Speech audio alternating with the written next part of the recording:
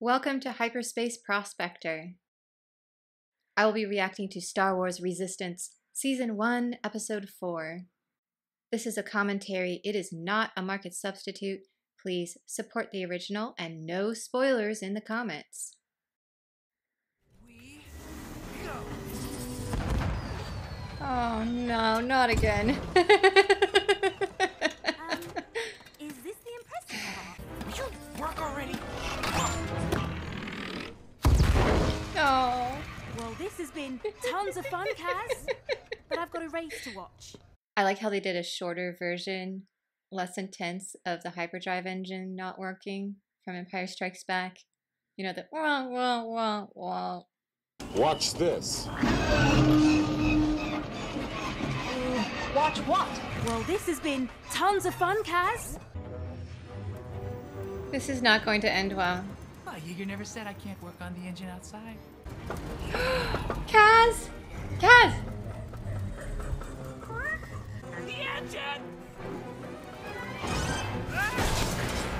Oh no!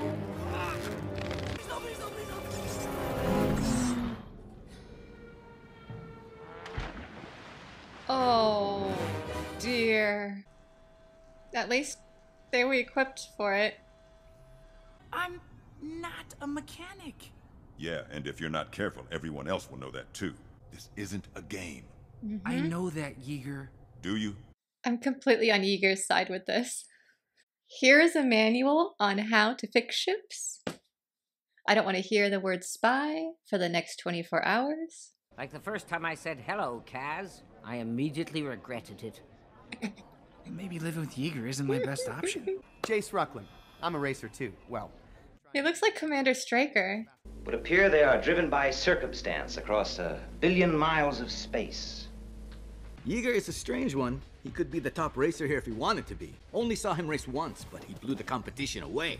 Yeah. Really? I hear it's because he uses fuel boost. Did he ever show you his racer? No, they want inside information. You with us, Kaz? Don't trust them. Why not? Kaz, they're clearly manipulating you. Oh, this looks fun. Oh, of course he gave you the bad bike. Something's wrong with my bike. I don't trust him. Nah, the bike's not important. I'm just glad you're okay. Now we've got the kid right where we want him. Ah, I knew it! See, this is why I'm suspicious. Oh, now you're on my case too, Bucket. Really? You know what? Forget this. Having all kinds of fun. They're the worst. Yeah, that sounds terrible. Hey, Nico, could you, Nico. could you grab me a tool from that big case? Oh, wow. Whoa. Let's look at this poster. Moves. Ride for the fun of it, I think. Cute. Man, I would love to check out that ship. See it up close. Don't let them. What do you say, Kaz? You want to sneak me a peek? No. Listen to BB. What harm is there in that? Kaz, you're so sweet and just trusting. Oh, there's his trophies from back when he raced. He was in the rebellion too. Wow. That explains a I lot. didn't know Yeager was at the Battle of Jakku. He probably lost them. That's why I he's kinda kind of... feel bad about sneaking in here. You have to put the picture back where you found it, otherwise he'll know someone was in here. He's like, this is not where I left it. Oh no, is that the fuel that he was talking about? Ooh, that was close. Fuck. Highly unstable. It causes terminal blowouts.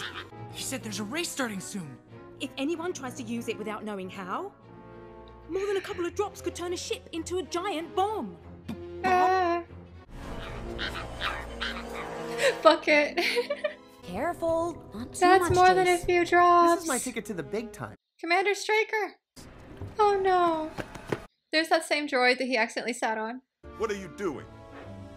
Saving a friend My friend. who isn't really a friend. Stop! Stop! Get off my ship! Stop!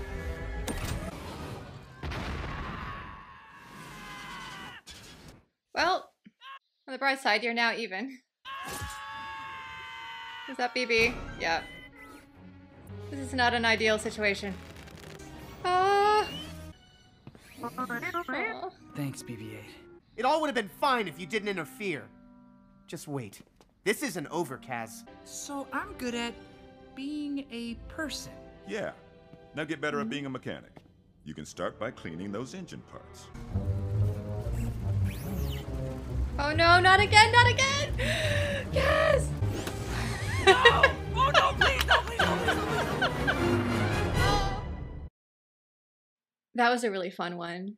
I like that he's taking a little bit of time to really fit in, and he's just such a good kid, like Yeager said, that unfortunately he's easy to take advantage of. To the more street-savvy teens, I feel like we're going to see that group again. I don't know why they're not able to see that they made this silly plan. They used too much fuel. All Kaz did was save his life. But it's so easy not to take responsibility for things you've done. It's much easier to pick a scapegoat, unfortunately. And that's what we saw here. But the good thing is, the adults in the room, as it were, like Yeager, are able to see past all of that, and they know what really happened. Kaz would be completely lost without BB, though. I'm just going to say that now. Throughout this episode, if he had just listened to what BB-8 had to say, none of this would have happened. I am curious to learn more about the backstory, though, and the family that Yeager used to have that he lost, and how that happened exactly. That kind of turned him into the person we see today. I think her name was Lynn, but the other teen in this episode who showed up, she really had a "we can do it" vibe, like the poster from World War II. Is it just me? Does she look like Rosie the Riveter? So far, it's a very entertaining show. I'm just constantly worried about Kaz because he's so naive.